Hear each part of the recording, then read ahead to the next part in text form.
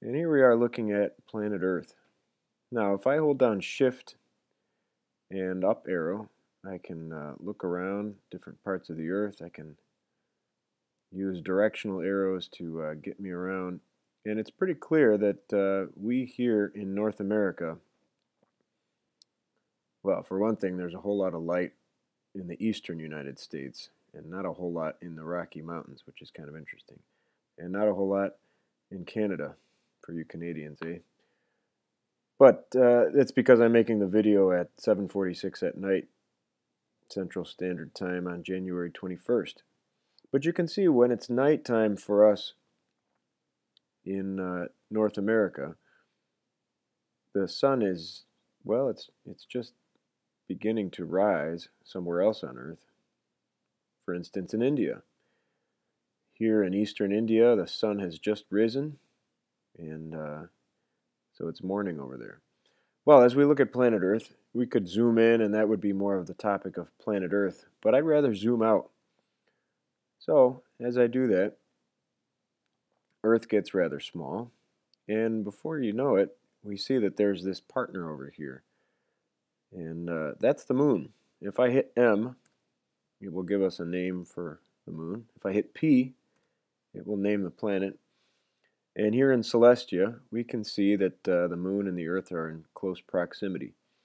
As I turn on the orbits with the letter O, it's clear that the moon is orbiting Earth. And in fact, I can go to the moon. So what I'll do is I'll hit enter, type moon, and then just G for go, and that's going to take us to the moon. Now, once we've arrived at the moon, we see some interesting things. For one thing, it has a day and a night just like Earth. There is a side that is facing the sun, that is daytime. In fact, during the day on the moon, it is brutally hot because there's no atmosphere to temper the extreme temperatures from the radiant energy from the sun. At nighttime, it is brutally cold because there's no atmosphere to hold the heat from the daytime. So, as we look at the moon, we see, I'm going to turn off these orbits there. We see that the moon has significant craters. It has some what look like seas and what look like mountains. There's a Mount Olympus. There is a Sea of Tranquility. And many of these geographic features, or lunographic features, I guess, have been around for a long, long time, possibly from meteors and asteroids hitting the moon and creating dust storms and creating large craters. And since there is no atmosphere, there is no erosion on the moon. So a crater that has been there for 20,000 years will be there for the next million years. And if an astronaut walked on the moon, his footprints are still there because there's no wind to blow them away. So there's the moon. As I retreat away from the moon by holding down function and the right arrow, I notice the moon gets small. Pretty soon there goes Earth. And it begs the question, what is our solar system like anyway? So I'm going to go to the center of our solar system. According to Nicholas Copernicus, our solar system has its center around the sun. This is called the heliocentric model for the solar system. So I'm going to type sun. I'm going to type G to go to the sun. And there's the sun. Now I can look around the different parts of the sun. You might see sunspots or solar flares, but it's a bright star. It's the closest star to us, and it's the reason why we can sustain life on Earth. It's our source of heat and energy. Well, as I move away from the sun, pretty soon the sun becomes a much smaller dot. And in fact, as I look at the sun and turn on some orbits, it becomes clear that there are a series of objects orbiting the sun. Now these first four orbits, I'll name them. You learned the names of these planets a long time ago. Mercury, Venus, Earth, and Mars. These are lumped together in a special way. These four planets are called terrestrial planets. Terra, referring to the Earth, and they're called terrestrial because they are Earth-like. Mercury, Venus, Earth, and Mars are all made of rock. They are rather small as planets go, and they have very few moons. In fact, Mercury does not have any moons. Venus does not have any moons. Earth has just one moon. We call it Moon. And Mars has two moons, Deimos and Phobos.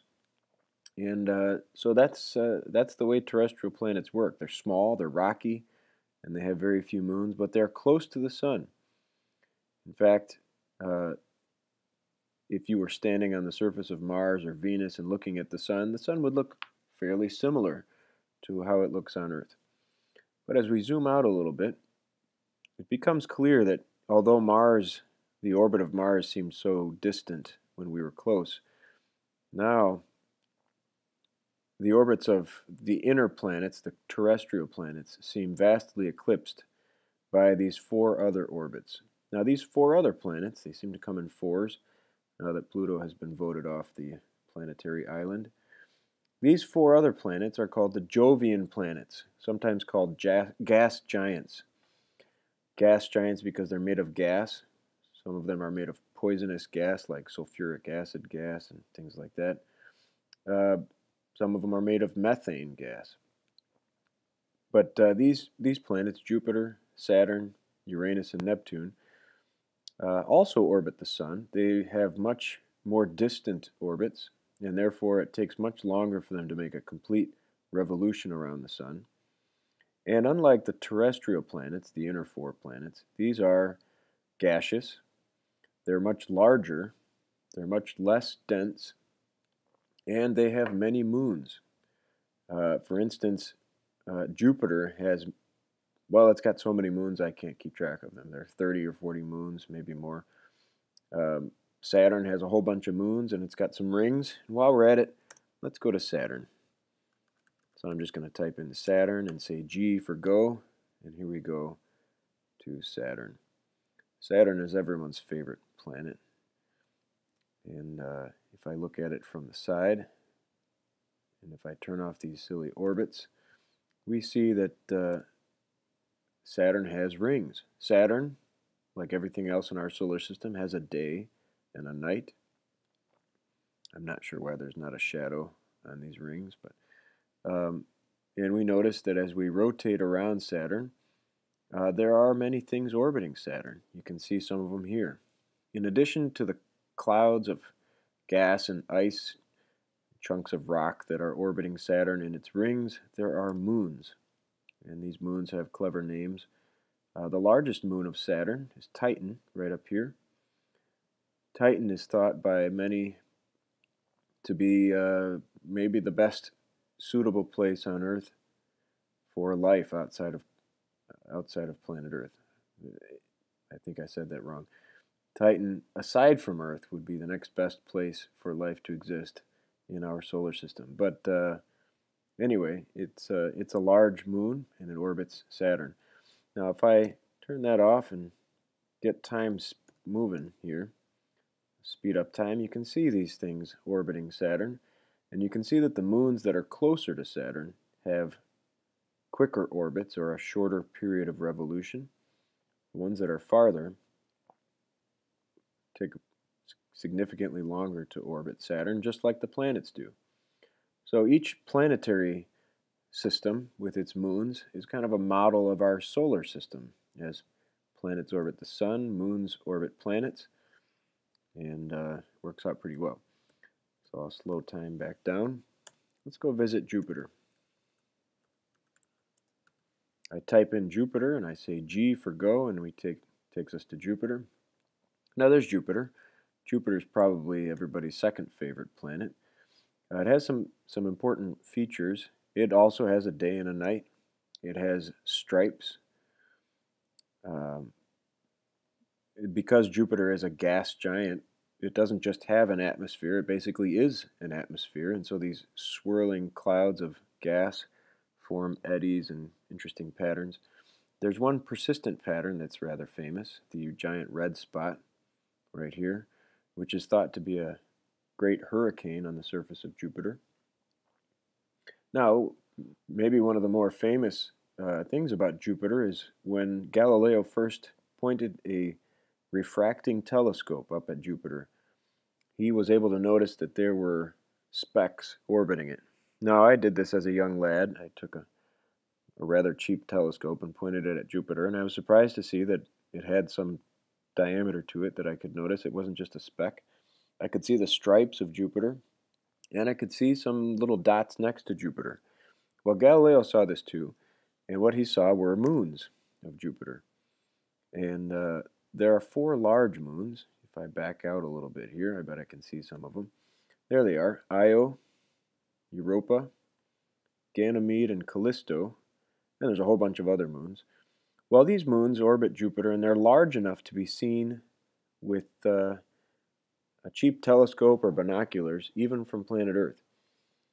And so as we speed up time here on Jupiter, we can see that there's an awful lot of things orbiting it as well. If I turn on the orbits, you can see that likewise, moons orbiting Jupiter create a little planetary system. Once again, farther moons orbit with a slower period of revolution. Closer moons orbit with a much faster speed and a shorter period of revolution. All right. Now, one last thought. If I go back to the Sun, we've learned about terrestrial planets, the inner 4 planets. We've learned about the Jovian planets, the so-called gas giants. Well, if I'm looking at the Sun and I back off and I see some inner 4 planets, and then I begin to see the other planets fade away, what happens as I get farther and farther into space? Well, can you pick out the Sun? Yep, there it is. But it looks just like these other specks. Because if I back off into space a great distance, the Sun is just a star like many, many other stars. In fact, the Sun is just one of many, many stars in what we believe is a spiral galaxy. This spiral galaxy we call the Milky Way. We call it the Milky Way because if you're in it, remember our Sun is one of these specks. If you're in it, if you look one way, you see a whole lot of stars. But because it's a flat spiral, if you look the other way, off this direction or in this direction, you don't see a whole lot of stars. So, for ancient shepherds and astronomers, when they looked up in the sky, they would see a faint band of bright white and kind of a line across the sky. And what they were seeing was the outer reaches of the Milky Way galaxy. Milky Way because it looked like someone splashed milk across the sky. And in fact, the word galaxy sounds an awful lot like lactose and lactic acid and lactose intolerance and all that stuff. So it must be related to milk. So there's our galaxy. It is thought to be a spiral galaxy, and it is thought to be one of many galaxies. In fact, if I fade away from that galaxy, we'll see that there are others. Andromeda is a famous one. The Sombrero Galaxy is one you might want to look up on in your spare time.